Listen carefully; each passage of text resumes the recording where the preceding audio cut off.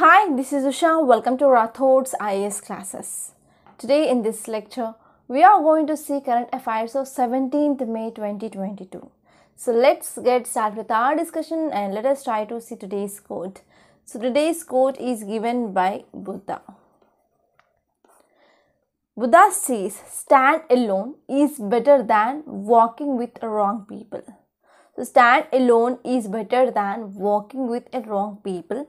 So this quote is very apt for UPSC aspirants because in this UPSC preparation, so you will be staying in PG or hostels and you will be going outside for the tea stalls, especially during this prelims times or whenever the exam it is very much near. You will be coming across number of people in this tea stall, and sometimes they will be having some negative impact on our preparation. For example, if you are talking about so how much you completed, so how many tests you have given, so how many marks you are getting. So if you are talking about this, so if you are getting less than compared to that of your friends, then what happen, it will be having some negative impact on your preparation. So here, stand alone, it is better than comparing to the of walking with wrong people. Okay, so this is the quote. And now I want to give you one small suggestion. Prelims is very near, so please try to avoid meeting negative people around you. So try to meet the positive people and try to improve your skills and try to improve your preparation strategy and try to give at least one full test every day, so that the clearing of this UPSC prelims chances will be very high.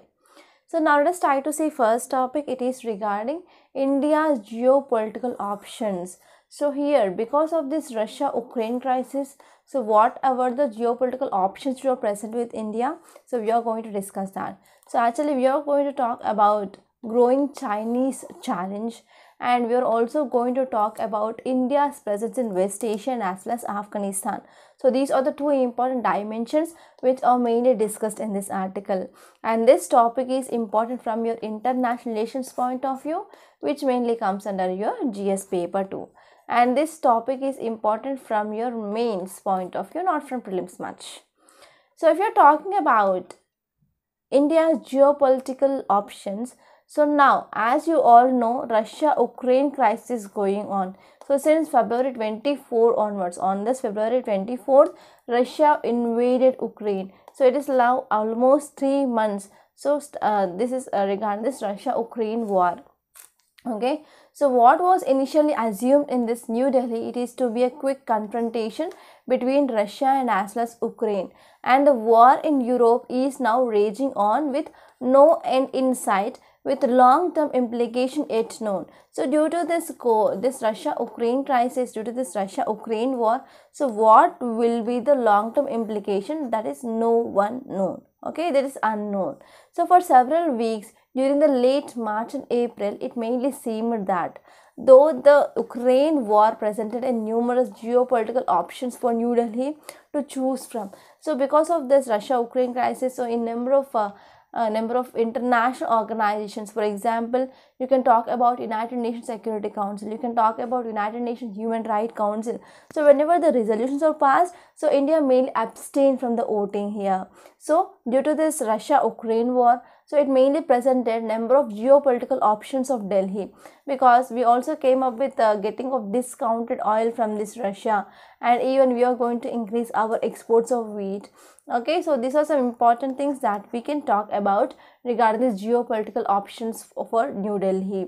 So whenever Russia-Ukraine crisis is happening, if India it is not supporting Russia, means so Russia it is mainly moving towards China, right? So as you all know, we are mainly sharing boundary with China. Already at this line of actual control, we are facing some confrontation. And if you see on another side, we have Pakistan. So this Pakistan, it is all-weather friend of China, right? Along this LOC and along this Kashmir also, we are having some issues. So because of this here, now at present, so whatever the choices were provided by these geopolitical options or regarding this Russia-Ukraine crisis for India, they were now very much limited. Okay, so enhancing of Delhi's ability to make strategic choices in the border region. So Ukraine war may actually limit. Okay, so what are the war which is happening? So actually this war which is mainly limiting the options to are present with India. Okay, so now let us try to see three important things. Okay, so here what are the important reasons for the limiting of options? We are going to see that. So first important reason here is, as you all know, Russia it is a strategic partner. So Russia it is an important strategic partner of India. So we are going to get number of defense equipments with a high-end technology from this Russia. And even during this Indo-Pakistan war, that happened in India. So what happened that time also, Russia which mainly supported India but not US, right? So Russia as a key strategic partner is no longer available to India for balancing purposes here. Okay, because this Russia which is mainly moving towards this China. And apart from that, if you're talking about Russia's sudden absence from the Asian balance of power equations has further enhanced Chinese influences in the region. So what happened because of absence of this Asian balance of power equations? So actually you know that during this Cold War time, during 1960s, there were two power blocks which mainly formed. So on one side we have USA and one side you have USSR, right? So what happened at that time? We came up with this non-alignment movement, that is NAM. So this NAM which is mainly having relevance today. So what is the relevance of this NAM today? So you may also get question regarding this NAM this year means, right? So what happened because of this Russia-Ukraine crisis? So because of this sudden absence of Russia in this Asian balance of power equations, that mainly increased China influence in the region. Okay, so this is the one important thing, and the power balance which is mainly moved towards this favor of China. And the third important reason here is, if you're talking about US and its Western partners, they are mainly interested in this Russia-Ukraine issue now. Okay, so because of this here now US focus on this China had already been hit. So because of this, that led to increasing of influence of China in this Indo-Pacific region. In this Indo-Pacific region, there is increasing of influence of this China because of this decrease in the interest of this US and Western powers, okay, in this China, and they mainly shifted towards this Russia-Ukraine conflict now. So now, what is the dilemma of India? So India's biggest dilemma it is to continue its engagement with Russia or not. Whether we can continue with our engagement with Russia or not, or whether we need to shift towards USA. So this is one of the biggest dilemma that we are mainly facing now. So if we are talking about growing China's challenge, yes, managing the Chinese challenge continues to be the one of the biggest cause of concern for India. So actually this Ukraine, okay, this Ukraine and Russia conflict, Ukraine-Russia conflict, which mainly strengthened and even revitalized US-led military and as well as political coalition globally. So because of this, what happened? That led to weakening of American influence in this southern Asian nations, especially that led to increasing of influence of China. So if you're talking about in concern of India, so what is the concern of India? So across LAC region, so there is confrontation that is mainly seen between India and China, and there is no standoff and there is no status quo which is mainly seen here, still standoff which is mainly seen here. So when we went for number of rounds of talks between India and China, but they didn't fetch the complete status quo in this region. So this is one important thing regarding this LAC. If you're talking about Chinese side, they are mainly taking advantage of this Ukraine distraction, that also leading to heating up at this LAC region, line of actual control region. India would have to turn to West and US for the support. Okay, so whenever there is no proper resolution between India and China regarding this LAC region, so if you want to approach towards this Western countries like USA, then that will be hurting India and Russia relations. So that here we can request Beijing not to activate this LAC region while Ukraine war it is still going on. So this is one of the things that we can do here. So if we're talking about Kashmir's issue, so India's presence in this northwestern continental strategy, especially regarding this Afghanistan and as well as some Central Asian countries, it is also complicating because of this Ukraine war. So because of this Ukraine war, India's presence in this northwestern continent, that is regarding Afghanistan and Central Asia, which is also affecting. So on the face of it, and for the time being things seems to be advantageous to India. So what happened for the times of now across this LOC region with Pakistan? So it is mainly calm, and the violence in this Kashmir also had been calmed down. So what are the primary reason behind this calmness in this LOC region as well as Kashmir region? Because Pakistan was at first busy in consolidating its gains from the return to Taliban. So actually what happened, Afghanistan, which mainly came under the control of Taliban now.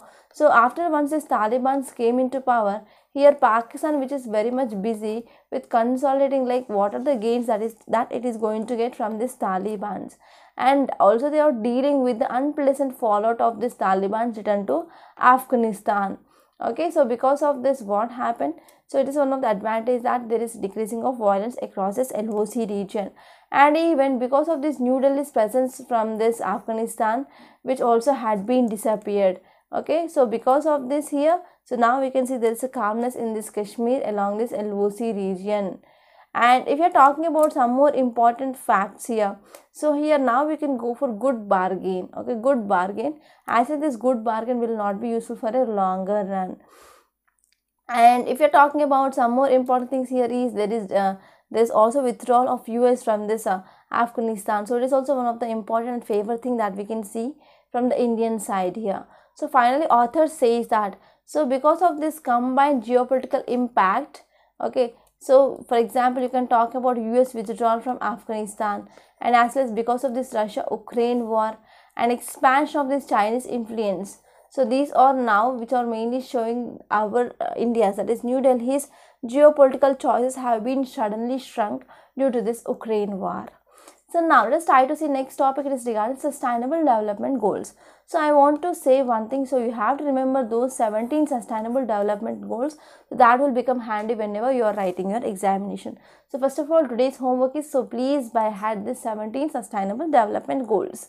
So this article is important from your governance point of view, which mainly comes under your GS paper 2. Actually, there is one important report which released. So we are going to discuss that report, that is Sustainable Development Goals India Index. So it is mainly released by Niti Aayog. So this will be a prelims fact. So now let's try to see this topic. This will be important from both your mains and as well as your prelims. So if you see here, context mainly says that Niti Aayog came up with this 2020-2021 Sustainable Development Goals India Index. Okay, Sustainable Development Goals India Index. So it is one of the important thing which mainly talked about implementation of United Nations Sustainable Development Goals in the country and as well as at the states and union territory levels. So if you see some details, actually this article which is mainly talking about Odisha's success story. So it mainly gives, so this index which mainly gives marks between 0 to 100 points to each region. Okay, so it is mainly based on significant improvement and as well as no state failed in the aspirant category and the lowest in the index. Okay, so here this index which mainly give the marks 0 to 100 points to each region. Okay, and they will be focusing on successful improvement. Okay, so if you see this index, it mainly says that no state which mainly working as good as aspirant category, and no state is in the lowest in the index as well. So all states, they managed to score above 50 points in this SDG implementation. So about 13 states, they are mainly having a performer category, and 15 states they are having this front runner category. Okay, so these are some important facts. So there is also, we can see there is also improvement in the overall performance in the country towards this SDG implementation, and India stepped into front runner category as a total.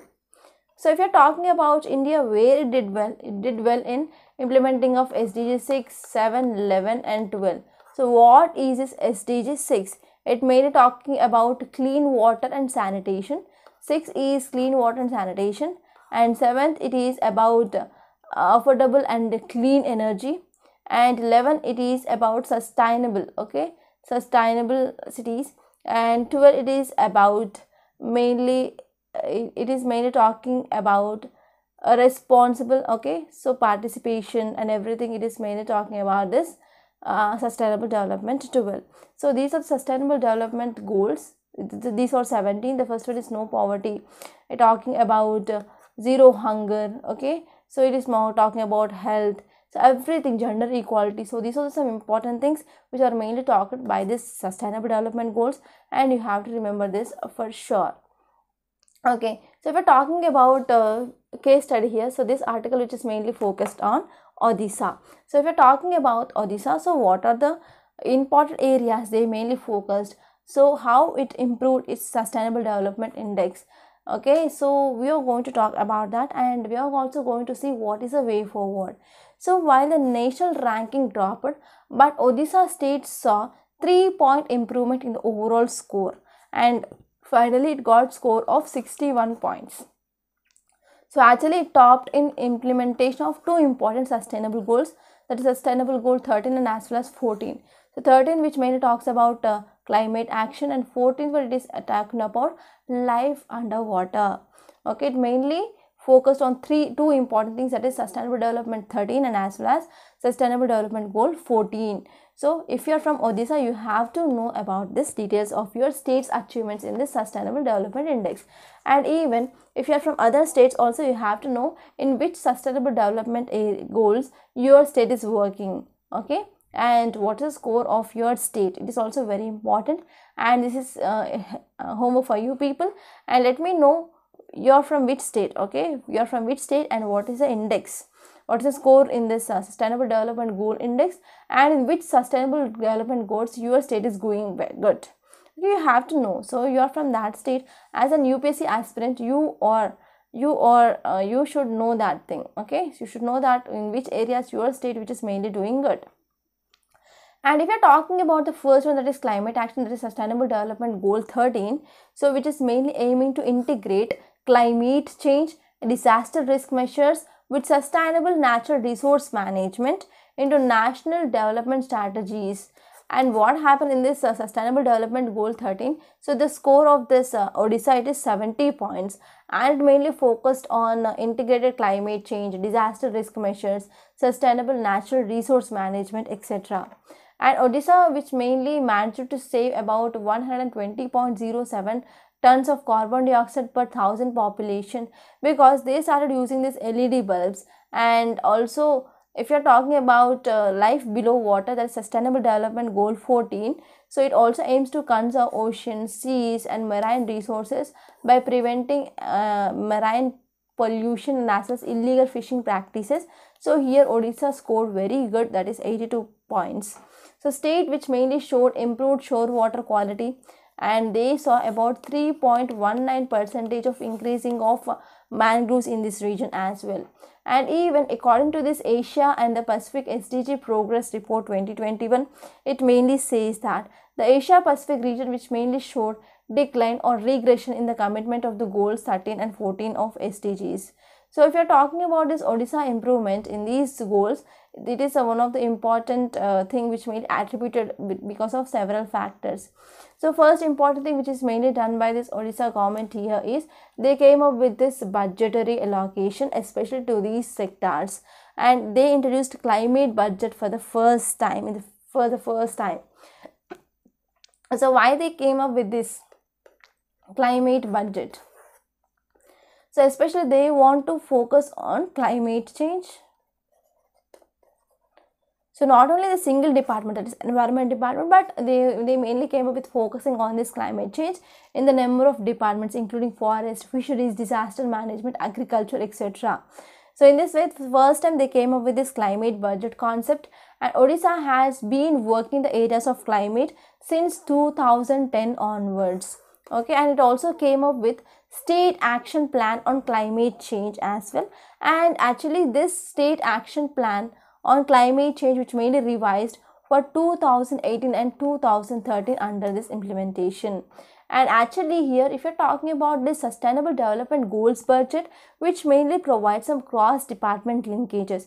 So there will be linkage between the several departments, for example forest department, environment department, and as well as We can talk about disaster management department, agriculture department. So everything which is interconnected, right? And it mainly shows the state commitments towards implementing of this SDG 4, that mainly talks about quality education, and SDG 10, which mainly talks about reducing of inequalities, and SDG 2, it mainly talks about zero hunger as well.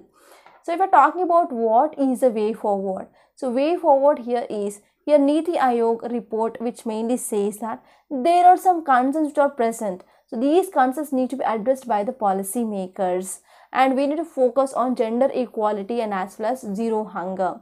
So many other like zero poverty, quality education, decent work and economic growth, industry, innovation, infrastructure and climate action, they need a lot more work actually. And if you're talking about, so how can we achieve this? We can achieve this through public-private partnership, and even we need to have a collaboration between states, union territories, civil society organization, etc. And there is a need to aggressively implement this SDG, Sustainable Development Goals, localization efforts at the district level, at panchayat level, and as well as at the village level as well. So the only work at the community level can make SDGs truly achievable and as well as deliverable. So this is gist of this topic, and I hope it is very much clear. Now let us try to see next topic. Title says repo rate in India. So actually this repo rate is seen highly in news. So please be prepared with this topic before entering into your examination hall, especially to write this prelims, because there are high chance of getting question regarding this repo rate. So this article is important regarding GS paper 3 under economy. So now let us try to see this topic in a very great detail.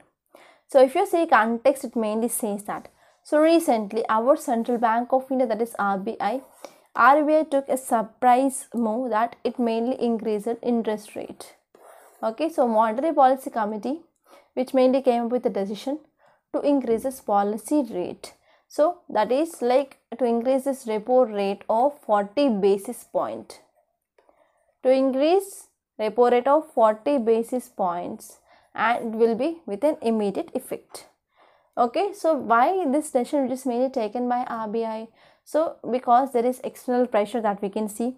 The most of these countries, so countries reserve banks, that means that is nothing but the central banks of the countries, they also came up with this increasing of interest rate. For example, you can talk about Federal Reserve, that is USA's central bank also, that increases this interest rate. So not only this external pressures, but also in India we are facing inflation. So there is increasing of inflation at the wholesale price and as well as the consumer price. So because of this, here especially we need to decrease liquidity in the market. So how can we decrease liquidity in the market? That is through increasing of interest rate. That mainly comes under this monetary policy of RBI. So what is repo rate? So repo rate is nothing but it is one of the several direct and indirect instruments that mainly used by RBI to implement a monetary policy. So for example, here we have RBI, and let us say here we have a bank. So what happened, bank, if they are going to RBI and if they are getting some money, okay, if they are borrowing money from the RBI, on this money they need to pay the interest rate. So whenever the banks are paying interest rate for the money they are borrowing from this RBI, that interest rate is called repo rate. So whenever interest rate is high, means what happen, banks, they will be getting less amount of money from the RBI, so that the banks will be having less amount of money to give the loans for the people. So because of this, what happened, there is decreasing of liquidity in the market. So whenever there is decreasing of liquidity, it will helpful mainly to decrease inflation in the market. So actually recently there is one editorial we discussed that. So one important reason for the increasing of inflation in India, it is not because of this cost push inflation, but because of increasing of liquidity in the market. So we need to try to decrease the liquidity in the market, right? So this is about the what is the meaning of this RBI. So this is the thing which is mainly given here. So repo rate system, which allows the central banks to control the money supply within the economies by increasing or decreasing the availability of the funds. So whenever there is increasing of this interest rate means we can decrease the money supply in the market. Whenever there is decreasing of interest rate means we can go for increasing of money supply in the market. So in this way here, this repo rate is one of the important system which mainly allows the central banks to control money supply within the economies. And here it also functions as monetary policy tools, and it is also very much helpful to regulate the availability and as well as liquidity of the funds in the banking system as well. Okay, so here whenever there is changes in the repo rate which is mainly seen, then that will also leads to decreasing or increasing of money supply in the market. So therefore it will be also having some impact on the consumption in the market as well. So this is about this topic in detail. And next topic is about CDS, that is Chief of Defence Staff. So this article is important from your defense point of view, which mainly comes into your GS paper 3. So if you see context, it mainly says that our union government is reassessing the concept of post of this CDS, Chief of Defence Staff, and as well as Department of Military Affairs.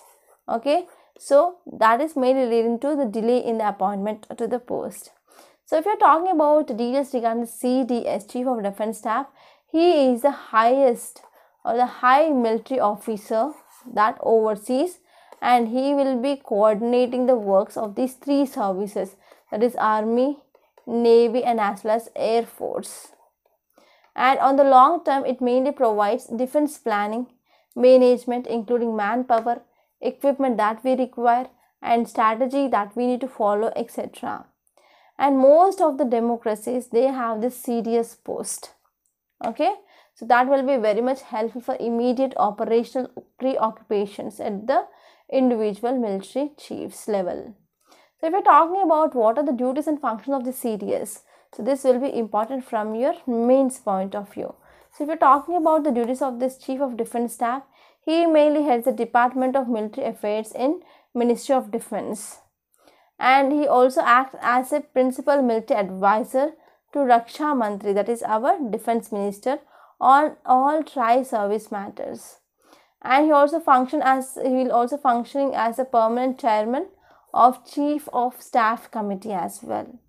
And this one is he will administer tri-service organizations or agency or commands.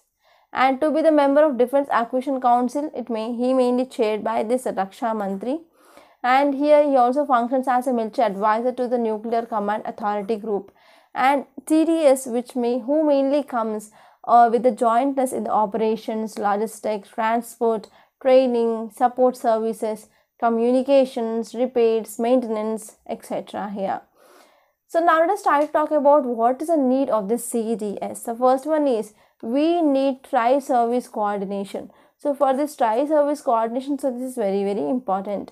So the creation of this CDS will eventually lead to the formation of tri-service theatre commands, and they are mainly intended to create vertical integration of three forces.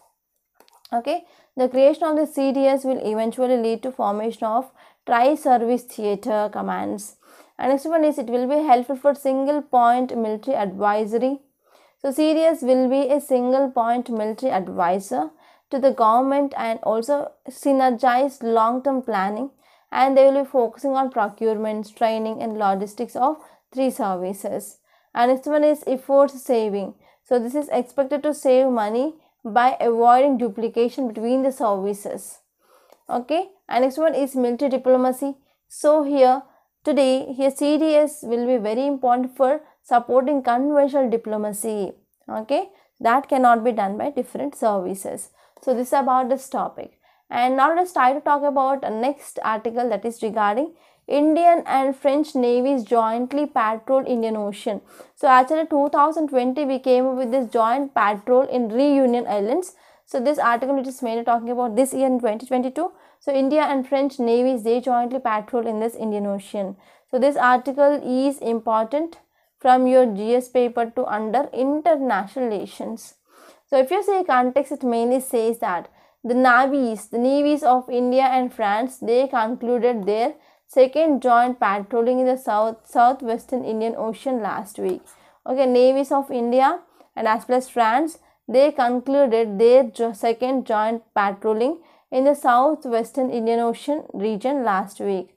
So they also came up with this Australian P-8 maritime patrol aircraft, which is also expected in India next month on a reciprocal visit. So we are also expecting that Australian P-8, okay, P-8 maritime patrol aircraft will also come. And here this operations or this naval thing or this exercise, which is mainly focusing on expanding of this maritime surveillance and as well as anti-submarine warfare cooperation in this Indian Ocean region. So they are mainly focusing on maritime surveillance and as well as anti-submarine warfare cooperation. So if you see some details, it mainly says that Indian Navy P-8I aircraft was deployed from this French island of Reunion to carry out joint surveillance and as well as patrolling operations. So here the two French Forial class surveillance frigates and as well as the Florial and Naivos, they took part in this deployment, and they are mainly especially focusing on anti-smuggling. So the smuggling of drugs, it is one of the important challenges that we are facing, especially in the western as well as eastern coast of India. So here they are mainly focusing on anti-smuggling. Okay, so here this article says that, noting that it is the second time France and India, they carried out this joint patrolling out of La Reunion. Okay, this thing which mainly said in this article. So this P-8I aircraft, which mainly engages with this French warships, and that will be helpful in operating the regions under surveillance missions, okay, in area to enhance maritime safety and as well as security in this region. So if we're talking about some facts regarding this P-8I aircraft, so it is a Boeing, okay, it is a Boeing P-8A Poseidon. So it mainly designed for long range anti-submarine warfare and anti-surface warfare as well, and it is mainly focusing on intelligence, surveillance and as well as reconnaissance missions. And this P-8's Indian variant, it is mainly referred to as P-8I. Okay, so here we came with the ordering of 12 aircrafts. So as of 2020, India received about 8. Okay, so this is about this topic. And if you are talking about where is this France, so here we have Mediterranean Sea, here we have North Atlantic Sea, here we have English Channel. So this part, it is France. So which are the countries sharing the boundaries with this France? Here we have Spain, here we have Italy, Switzerland, Luxembourg and as well as Belgium. So these are the countries which are mainly sharing boundary with this France. And now let us try to see next topic. It is regarding stronger India-Nepal ties must to face emerging challenges, says our Prime Minister. So this article is important from your international relations point of view, which mainly comes in your GS paper 2. So I want to give you a small homework to you students, that is to differ. So which are the areas of cooperation between India and Nepal? So if you say context, it mainly says that our Prime Minister Narendra Modi, he referred to common cultural heritage of India and as well as Nepal, and said that Nepalese people, they were equally happy because of the building of this or construction of this Ram temple in this Ayodhya. So if you see details, it mainly says that he mainly came with addressing a gathering in this Lumbini on the account of this Buddha Purnima, and at that time our Prime Minister, he mainly spoken about the commonalities of faith and as well as traditions in the both the sides. And in this context, our Prime Minister also said that stronger friendship between these two countries is very much necessary for dealing with the challenges which are emerging before the world. And he mainly said that yes, we are mainly focusing for the conserving of this ancient culture and as well as civilization of Nepal. So here in this context, they also said that they are going to go for construction of India International Center for Buddhist Center Heritage in Lumbini. So once this is completed, then this will provide a world-class facility. Okay, it mainly welcomes pilgrims as well as tourists across the world. So this is about this topic. And now let us try to see yesterday's questions. So first question is regarding parliamentary government in the context of India. So which are the principles or implied institutionally in this parliamentary government? So here you need to identify incorrect statements. So members of cabinets or the members of parliament, it may or it may not be. Next one is ministers hold office till enjoy conference in parliament. It is not parliament, it is Lok Sabha. And cabinet, which is mainly headed by the head of the state, that is not president, it is by the prime minister. So correct option will be 1, 2 and 3. So these 3 are incorrect statements. And the next question is regarding article 368. So the parliament under this article 368 amend any part of constitution including fundamental rights but not affecting the basic structure of constitution. Yes, this is the thing which mainly said by Keshwanand Bharati case of 1973. And next one is the case of constitution amendment bill. The president is bound to give his assent or his or her assent. Yes. Okay, there will be no veto. And next one is there is no provision for joint sitting in case of deadlock in this constitution amendment bill. Yes. So whenever there is deadlock which is seen in the ordinary bill, okay, then only we will be having this joint sitting. Okay. So let me know which article of Indian Constitution talks about this joint sitting. So the option will be 1, 2 and 3. And these are the today's questions. The first one is regarding veto and second one is regarding ordinance. So these are very, very simple questions. Try to answer these questions and give me your answer in the comment box. And I want to make a small announcement. So we came with this pen drive course for your entire foundation for your 2023 and 2024. This course is absolutely beneficial. Try to join this course as soon as possible. And if you have any queries regarding this course, so please call us on this number 8074765513. Okay, and if you want to watch any demo videos, so please visit our website rathodscienceacademy.com. There you can register if you are going for our website for the first time, and after that you can see the demo videos, that is 3 demo videos in each and every subject. And now let us try to see today's Hindu newspaper PDF. So before that, if you want to get this PDF, so please join the Telegram channel. So in this Telegram channel, we are mainly uploading this PDF every day. And now let us try to see today's Hindu newspaper PDF. So this is our Hindu and the date here is May 17, 2023 and this is Delhi edition. So first topic I discussed about this India-Nepal ties. And next topic is regarding part of mosque sealed on claim of Linga find. So what happened in this Gyanvapi mosque? Already it is in a controversy here. So what happened? So in this mosque, especially in the tank, so they found that Shivaling. So because of this, again there is some issue which is mainly going on in this Gyanvapi temple. So we have to follow this.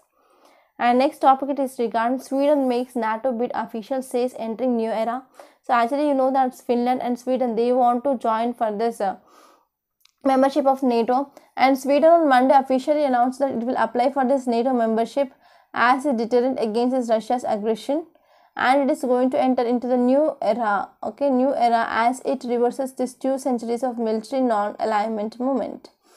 So here government, which mainly decided to inform this NATO, had said that Sweden wants to become a member alliance of this NATO.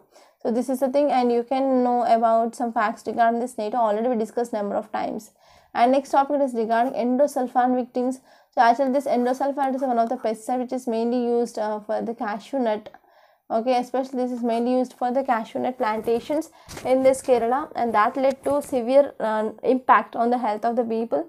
So what happened in the 2017 judgments of Supreme Court, it mainly said that government need to provide compensation for these victims, but till now it is not done. Okay, so because of this is in news. And if you move on to city page, here you can see here SDMC, that is South Delhi Municipal Corporation, that mainly conducts special anti-larval drive here. So this article is very, very important, and you can also read this topic once. And if you go forward, okay, if you go forward, there is one image regarding this Buddha Purnima. You have to refer some facts regarding this Buddha Purnima. And next one is new systems which mainly delay MG Narega wage payments. Especially we came up with this mandatory implementation of this national mobile monitoring system for this MG Narega scheme, actually without addressing some various technical issues. So we have some technical issues. So even though we came up with this, so because of this, that mainly led to delaying of new payments under this MG Narega scheme. Okay, and if you move forward in this editorial page, I discussed about this India's geopolitical options, and there is one article regarding this technical higher education. So you can read this article by your own. That is not much important from your UPSC point of view. And next topic, it is about achieving of sustainable development goals. I discussed this topic. And if you see the data point here, so it mainly talking about open defecation free. Okay, so what happened? So we came with the Swachh Bharat Abhiyan. Okay, so on 2nd October 2019, all the villages and as well as states, 36 states and union territories, they are mainly declared as open defecation free. But however, the data which mainly published by this National Family Health Survey, it mainly showed that yes, 25% of the rural households, they are mainly defecating in the open places. So you can see that report once. And this topic, it is about report in India. I discussed this topic. I discussed regarding the CDF topic as well. And next one, it is about SCO terror meet stars, official from China and Pakistan, Russia and Delhi. So we need to follow this topic. Once this meeting is done, we will be getting number of articles regarding highlights. There we can see about this. And next one is border villages migration is a worry. So especially India, which is mainly sharing border with a number of countries.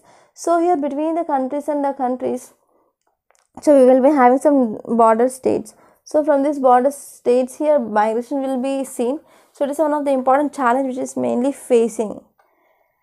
Okay, and if you move forward, India and French navies, we discussed this topic. And here in this news page, you can see monsoon advances over this Andaman Islands. So this article is very, very important because if you see here in the northern hemisphere, we see India is present, and whenever winds are moving in this direction, so actually this low pressure area or ITC, which is mainly present over this 23.5 degrees north. So after once these winds which are mainly crossing this equator, they will be moving towards right side because of this Coriolis effect. So now this article says that monsoon which mainly advances over this Andaman Islands.